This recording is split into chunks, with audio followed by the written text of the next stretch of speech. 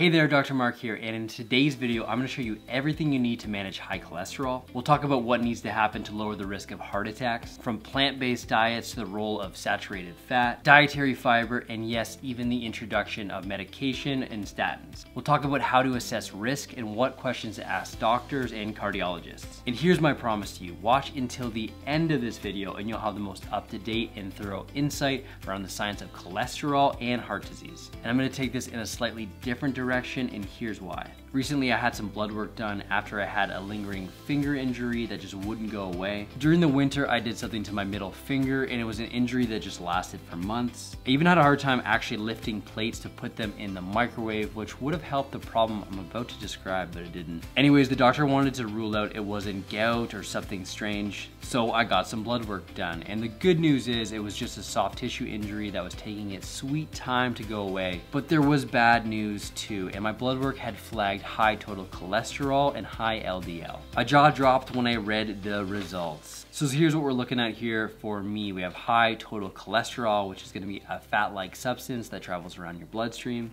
And as you know, total cholesterol can be separated into two main types. HDL, or high density cholesterol, which is sometimes known as the good cholesterol. HDL is considered good because it can carry cholesterol and fat to your liver for processing and disposal. And as you can see on here, mine is fine. LDL, on the other hand, which is high for me, is the bad cholesterol. LDL is found in the body in higher amounts, but when it gets too high, it can lead to plaque buildup in the arteries, leading to heart disease and even a heart attack. Also of note is triglycerides, which are the actual fat molecules in your blood that supply tissues with energy. Usually when you have high levels of total cholesterol and high LDL, low HDL, and high triglycerides, this is something known as dyslipidemia, which increases the risk of heart disease. And there's some more thought and study that goes into the ratios of these molecules, which may be important, but more on that later. Now at this point, I'm reading this stuff and I'm actually in a bit of disbelief because a lot of the things that you need to do to reduce these levels of cholesterol, I'm already doing. But with that being said, how these levels are influenced has been the subject of intense scientific study and debate for many years. Is it the cholesterol you eat or dietary cholesterol? Or is it dietary fat and other risk factors like smoking and exercise? Or is it just genetics? And do these levels even matter? Do they actually predict anything? Even more so, cholesterol isn't bad. We actually need it to live and survive. Check this out. There's no human life without lipids. We need fatty acids for energy. We absolutely need cholesterol for our cell membranes. They provide integrity and the ability for membranes to signal. No cholesterol, no cell membranes, no cells. No podcast tonight if you and I weren't constructed of cells. So cholesterol also is a precursor to several hormones that are necessary for life. And cholesterol is the substance from which the liver makes bile acids. And if it didn't make them, we couldn't absorb anything and we'd be in a bad way too. So cholesterol is so crucial that evolution knew we have to give every cell in the body the ability to manufacture, synthesize cholesterol. And we also have to maybe develop a lipid transportation system that could track lipids, the energy-carrying lipids like triglycerides, and even cholesterol if needed, to a tissue that says, hey, I need cholesterol. It has to go from where cholesterol is being produced to somebody who wants to use it. And that is the problem, because plasma is our vehicle, how we transport things in the human body. And plasma is pretty much a total aqueous water solution. Like most things, normal amount of something is totally fine, but if it's prolonged and higher over longer periods of time, that's when it becomes problematic. But what causes high cholesterol and what to do about it, that's what we're here to talk about today. Anyways, my doctor phoned shortly after getting these results, and this is what she had to say. Well, we're gonna take some time to figure this out and not push any medications just yet. Drugs, really? I'm 35 years old, track everything I eat. I exercise every day. I don't think I could add in more exercise if I wanted to, and eat mainly unprocessed foods. This doesn't seem quite fair. I actually told some close friends and family this, and their reaction was, well, if that's true, we're all doomed. I didn't want to feel bad for myself, but I actually felt the same way. But it was an important wake-up call for me, and I've been trying to treat myself like I would any of my nutrition clients, which means, number one, some of this is out of my control. It's just the hand I've I've been dealt, and it's not embarrassing. And this isn't something that I've talked about openly too much in my health career, but it is worth mentioning. In 2016, my dad passed away suddenly from a heart attack. He was 57 years old, he smoked most of his life, he was a lovely man and father, but he didn't do enough to take care of his health, which obviously pains me a bit because having a PhD in this stuff and dedicating my life to helping others, you want to be able to help the people around you. But I wasn't able to, and to be completely honest, I'm not sure I would have been able to each their own, that's the way he lived his life. But not seeing Amy and I get married or ever meeting his grandkids, that's the brutal reality of this stuff. So when I start to see this stuff come up for me, quite honestly, it terrifies me. I am not willing to go down this path, even if I am already doing a lot of the things right. And there's gotta be some other stuff that I can do, which brings me to my next point. There's still tons I can do to improve my health and take action. And this is the part I've been focused on, based on the most current up-to-date scientific guidelines. But not only that, in true Dr. Mark method fashion, how you can actually apply this stuff and take action. That's the important part. So what do you actually do about this stuff? What does the science say? Let's start there. First off, dietary cholesterol. After many years of being told to avoid cholesterol, that relationship isn't all that clear. What we've learned is that the cholesterol that we eat, dietary cholesterol, has little impact on the amount of serum cholesterol, or the cholesterol that's actually circulating your bloodstream. And most governing bodies like the American Heart Association and the American College of Cardiology have shifted their guidelines from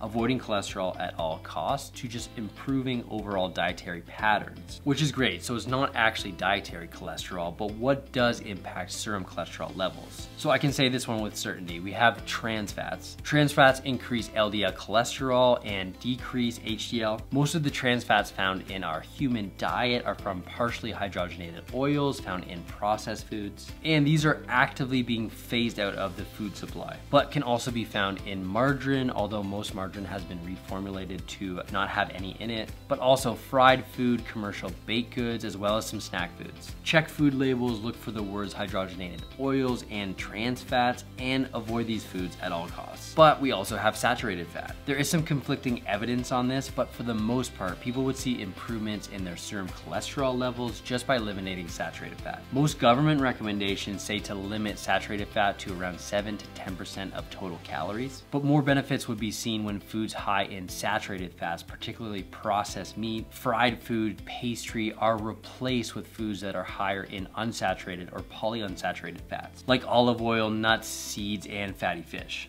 These type of swaps may be enough to lower LDL cholesterol in itself. Next up, we have the impact that dietary carbohydrate has on cholesterol levels. Now keep in mind, all individuals are different, and it may not be enough just to limit trans fat and saturated fat to reduce cholesterol levels, especially when diets that are high in processed carbohydrates like refined flour and white bread, sugary beverages, and sweets have been associated with higher levels of blood triglycerides and lower HDL. Conversely, the presence of less processed carbohydrates, think whole grains, fruits, and vegetables, beans, and lentils, we see the opposite effect, and that has an improvement on blood lipids. The main driver here is most likely dietary fiber, especially soluble fiber, that has been shown to lower LDL. Foods like oats, beans, and lentils contain soluble fiber that will bind to the LDL and help remove it right from the body. Now, when you think about carbohydrates, you may be thinking about insulin and insulin resistance and how this might play into blood cholesterol. Now, the research does show that there's a connection between insulin levels and cholesterol levels, with people having type 2 diabetes being twice as likely to develop cardiovascular disease. And this may have to do with influencing lipoproteins, but also blocking lipoprotein lipase, which is going to lead to higher levels of serum triglycerides. How you get to this stage and how to solve it is less well understood. It could be related to obesity, genetics, or even a lack of exercise. A bunch of different things, and usually the best solution to reverse it is just general lifestyle improvement, adding in exercise and moving towards a healthy body weight, which typically means some form of calorie or carbohydrate restriction. Lastly, overall dietary patterns and the impact on body weight can also play into this. Excess body weight, especially when it comes in the